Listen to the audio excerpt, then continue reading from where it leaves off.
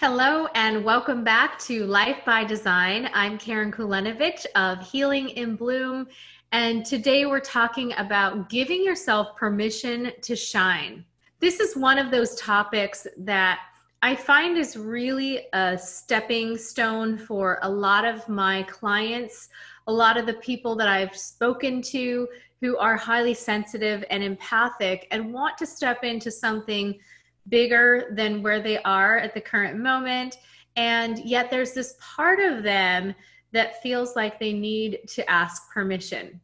Now, it's not a literal permission. It's almost like there's a part of them that's still walking around with their parents in the room with them as they make these decisions for their life as adults. And it's something that's very subconscious. It's not something that we're often thinking about in a logical way, but there's still those voices within us from our past that can get in the way and become too loud to the point that we feel that we need to ask for permission to do some of the things that are really important for us to do. And that's what I want to talk about today. I want to give you a quick reminder that as adults and as people who are responsible for their own path in this life, it is really up to you. It's not up to the people that raised you, the people you live with. It is up to you.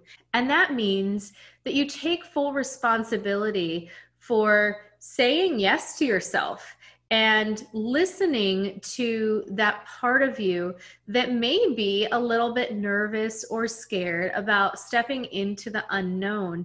And even so, giving yourself permission to go out there and shine. As children of parents, it is normal and natural to want their approval and their permission to do something. That's just something that we're born with.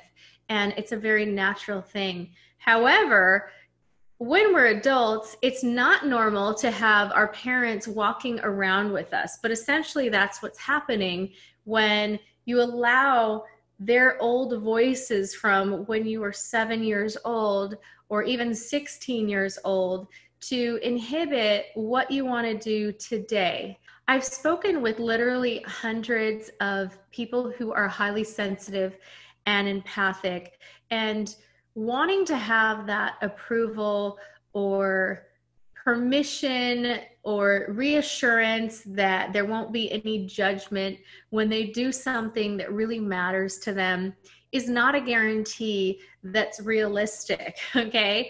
However, I will say that most of the things that people tend to worry about don't ever actually happen. So it's just a matter of stepping into an unknown place and knowing that that in itself is going to cause a little bit of anxiety, perhaps, just because it's something completely new.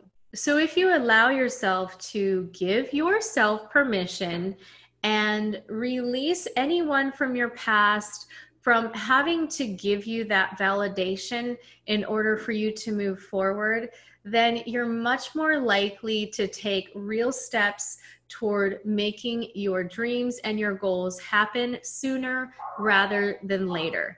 So this is your reminder to give yourself permission. You are worthy, you are capable, and you absolutely know it deep down that you're meant to do something more than what you're doing today. And it's not that you're not enough, it's that you know there's something else, and the only person holding you back is you. Whether it's start a business or start a relationship or move to a certain place, whatever that is for you, your own version of shining your truth is apart from anybody else. It's really your own path in this life. So recenter yourself in whatever way that you need to, because the truth is, it is up to you. It is up to you 100%. And at that time, you will receive validation But that validation is going to come in unexpected ways. So it's not always from the people that we thought we needed that from. You'll be connected with the resources, the answers, and the people who will support you. And that's a completely new energy as you move forward. So instead of reaching back in time for approval, look at where you're going and where you want to be, and know that along that path, you will be provided with all of the answers and the support that you need. I hope today's message has been helpful for you. If you'd like to book a free consultation with me, there's information below on how to do that. Otherwise, have an amazing week, and I'll see you next time on Life by Design.